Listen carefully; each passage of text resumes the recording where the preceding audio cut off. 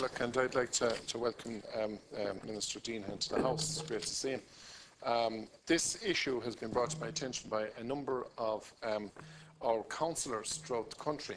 The issue concerning the housing adaptation grants for people with disabilities and elderly people, and also the housing aid for older people grant scheme. These are schemes that have been very successful in providing elderly people with a degree of comfort which facilitates them being able to live and remain in their own home for a longer period of time, which is something that is very, very welcome. People at the latter end of their life deserve to be able to live in dignity, and these schemes have facilitated many thousands of older people throughout the country to be able to do necessary remedial works like build an accessible bathroom or put in windows and doors because what's in the house may be substandard. In some cases it facilitates a new roof or it facilitates insulation. The biggest problem this year compared to other years is that the local authorities as of yet haven't been notified as to the contribution they're going to get towards these schemes for 2015. Now, I would contend that we should be increasing the allocation to both of these schemes because it has a double effect. Not alone does it facilitate what I've outlined already in terms of our older citizens, but it also provides much needed employment to small construction companies, maybe somebody employing 2 or 3 people, as opposed to bigger construction operations, because the smaller ones are able to provide the level of service and the quotations and so on that's required for this scheme. I suppose, in essence, I cannot understand for the life of me why we're into April now and the local authorities haven't been told what their contribution is going to be for 2015. My understanding is that last year, 2014, they were made aware of what they were going to get in terms of funding for the scheme in January, and that happened in previous years as well. So 2 things. Number 1, when are the local authorities going to receive a circular outlining the figure they're going to receive?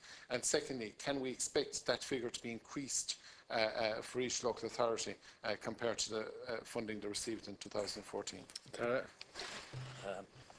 Look, I would like to thank Senator Conway for raising this very important matter for a large number of people this morning here in the Shannon. The Department of the Environment, Community and Local Government provides funding to local authorities under the Housing Adaptation Grant Schemes for older people and people with a disability.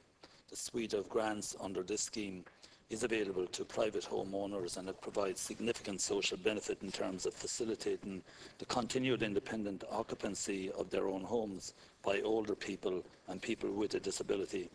The grants are 80% funded by the Department of the Environment, Community and Local Government, with a 20% contribution from the resources of each local authority. Exchequer funding of over €37 million was provided in 2014 for these grants. This amount, combined with the contributions from the local authorities, gave an overall spend of €46.3 million. For 2015, the national funding is to increase by some 10% to give a combined spend of €50.5 million. Individual allocations to local authorities will be made shortly. I expect that some 8,000 households will benefit under the schemes in 2015. I'm aware that the grant measures are heavily subscribed across local authority areas, and the Department of the Environment, Community and Local Government will be requesting local authorities where necessary to prioritise those applications based on need. At local level, the detailed administration of these schemes, including the assessment, approval and payment of individual grants to applicants, is the responsibility of the relevant local authority. Funding is also available to support local authorities in undertaking adaptations and extensions to their own social housing stock to meet the needs of their tenants with a disability or to address serious overcrowding. Support from the Department of the Environment, Community and Local Government meets 90% of costs, with local authorities providing the remaining 10%. Again, the implementation of works under these supports for local authority tenants is a matter for the authorities themselves. It is for them to determine in the first instance if the works are needed to make the accommodation more suitable for the tenant and to prioritise the use of available resources.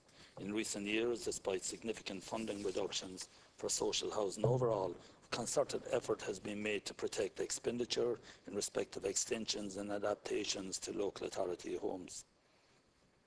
In 2014, funding nationally under this area was 8 million, and I know that Minister Kelly hopes to ensure that the 2015 funding for these supports to local authorities is at least maintained at the same level as last year.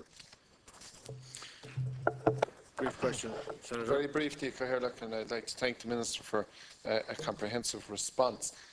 In his response, he said that the allocations will be made available to the local authorities shortly.